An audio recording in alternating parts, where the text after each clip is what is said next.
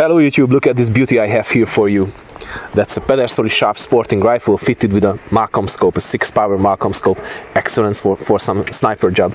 I also have some black powder reloaded 4570 cartridges for this rifle, and I would like to see what this cartridge does to a gelatin block. It's a spitzer bullet, so I think it will not have quite such a great expansion, but we'll see what it does. But anyway, it will be fun. Follow me. The 4570 Pedersoli Sharps Sporting is an excellent rifle. The 32-inch barrel is a match-grade PMG broach rifled barrel with one turn in 18 inches twist rate, so it loves the long and heavy bullets. The stock is oiled American walnut, and the rifle is equipped with double-set trigger system. These cartridges are mid-range target cartridges loaded with 51 grains of 2F Swiss powder and a 520 grain bullet size to 4.58.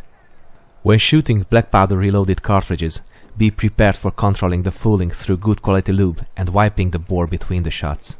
The Sharps fouling block breech is considered strong and reliable even today, so although this design is 150 years old, still makes a good choice for today's hunters and target shooters.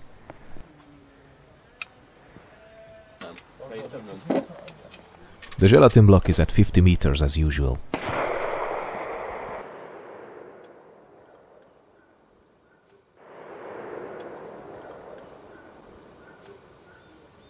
Két méter biztos leesik az ösküvő.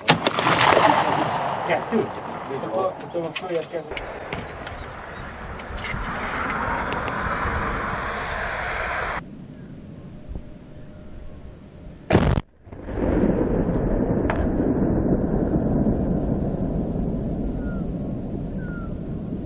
Only 2 or 3 millimeters,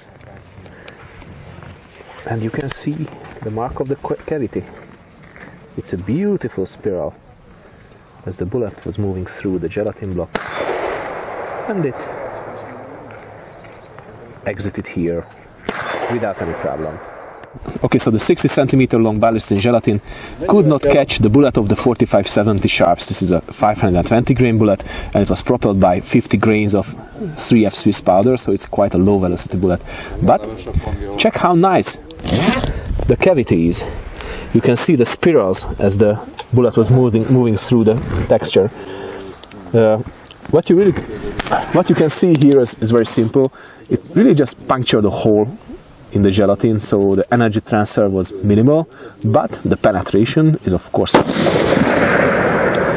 it was designed for shooting buffaloes, I think, so for that purpose I think it is perfect. But from a modern point of view, without the energy transfer, it's not the best hunting bullet that you can have, but still it is surely capable of taking any kind of big game, I'm sure.